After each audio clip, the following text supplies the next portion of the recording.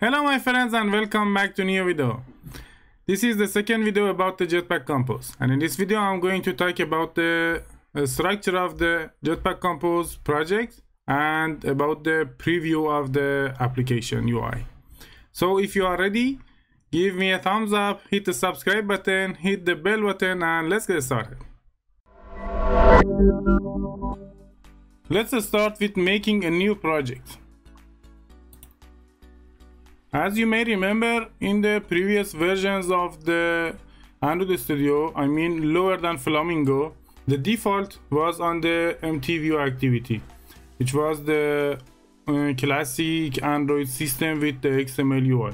But as you see now, it's by default on the empty activity of the Jetpack Compose. So the Google is encouraging developers to migrate from the classical Android system to the Jetpack Compose Android app development.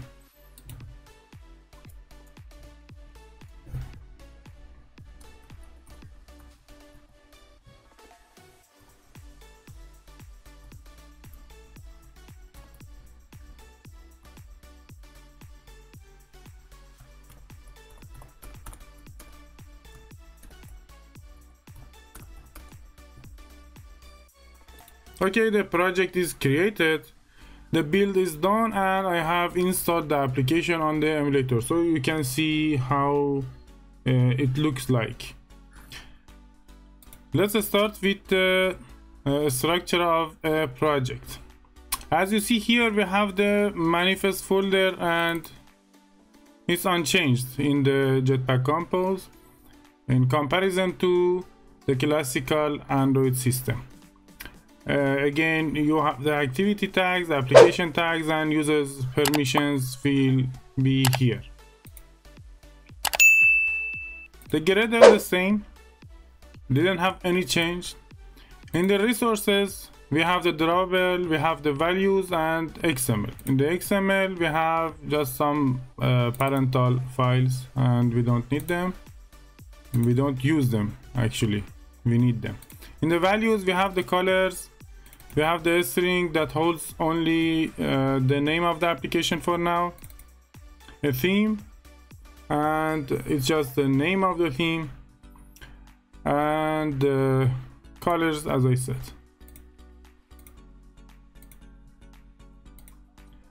And the drawable for the graphical matters files. And there is no layout here. And in the Java, again, we have 3 packages, 2 of them for the test, and 1 of them is holding another package and the main activity. So you can see the main activity here.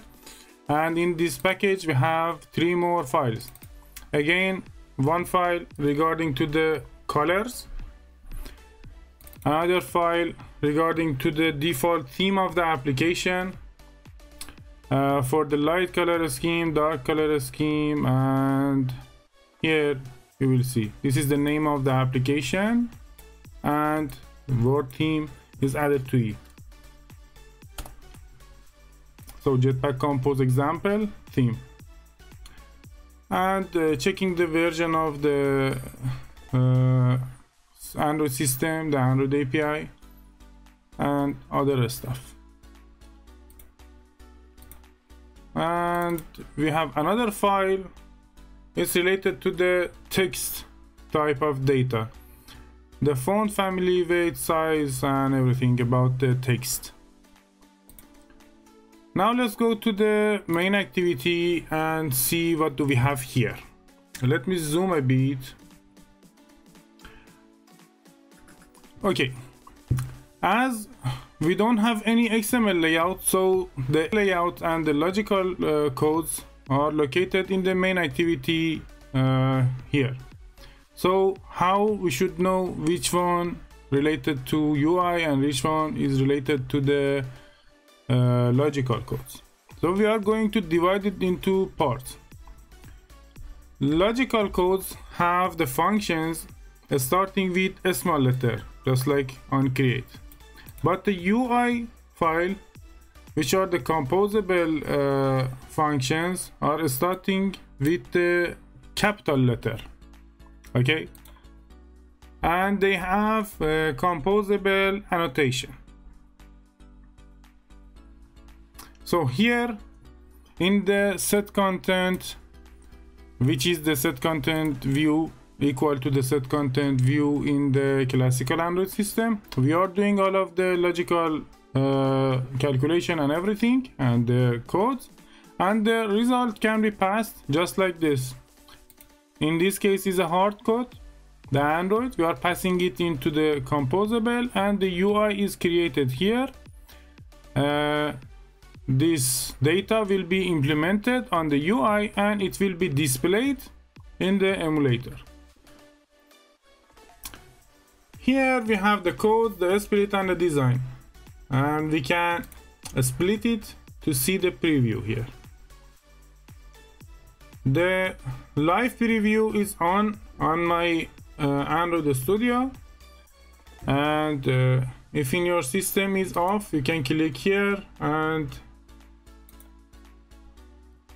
in the setting, in the live edit, actually in the editor, in the live edit, mine is enable, and if you want to disable it, you can click on this and put it on manual or reverse of it. Okay, what we have here we have another composable function with another annotation, which is preview, and this function will give us a preview of the UI that we are creating here.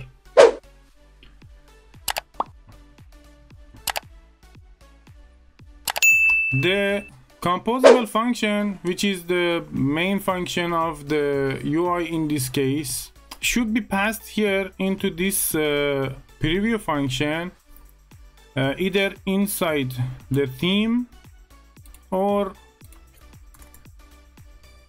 without the theme. It can be passed here also, and we can delete this and it works. So let me wait.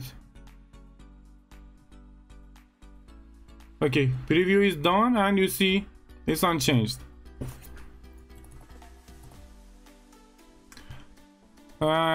Here there is a background for the preview and it's implemented only on the preview, so I'm going to change it to false, and you see there is no background here. If you hold the mouse on the preview, you see that we can have multiple other materials to implement it, to be implemented on the preview composable function. Just you need the comma and you can add a name, for example.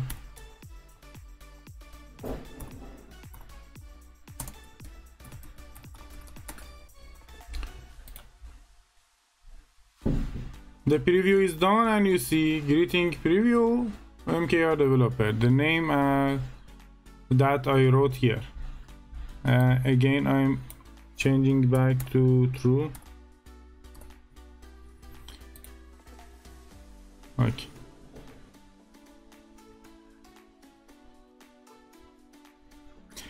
So what is the difference between this theme and implementation of the greeting function here and here in the preview? If you are doing some changes here and the same changes is not here, the thing that you are seeing here is preview, but when you are installing the application on the emulator, you will see another thing. So just like that, I'm changing the greeting to Mohsen. Here my name appears, but let me install it on the emulator.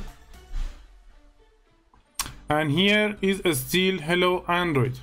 So if you want to see both of them just equal, you should do all of the changes that you are doing here here as well.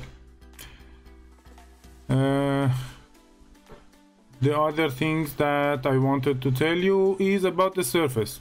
Don't worry, I'm going to make a video about the surface, but here I will give you a short introduction to be a bit more familiar with the structure of the Jetpack Compose. This surface is this white area, and as you see in the greeting function, we have only the text. Let me change it to false again.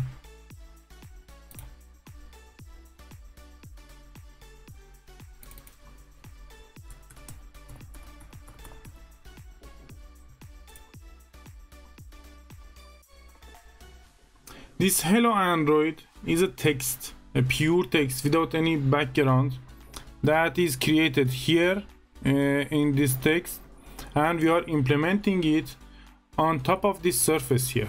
So this is the surface, and on top of it we have this text. So in the emulator we have the text and we have the surface, and if I'm changing this color, for example,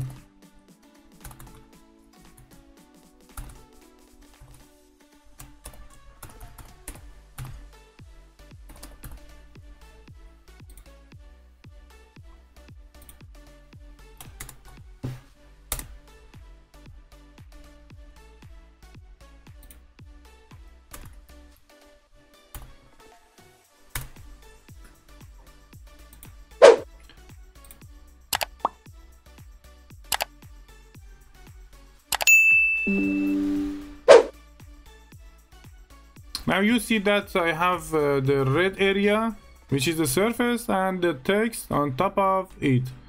So you can have some part of the UI here, as you see, and some other parts of the UI here.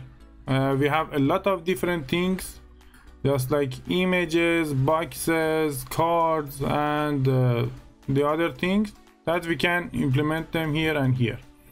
But I prefer to have like composable function which are related to the UI separately here, and here only the logical code. Okay, that was everything about this video, and in the next video I'm going to delete all of this material here, and we will create our first own project, and we will work on that one. So if you want to see that video, subscribe to the channel, give me a thumbs up, hit the bell button to be aware about that video, and have a good day. Bye bye.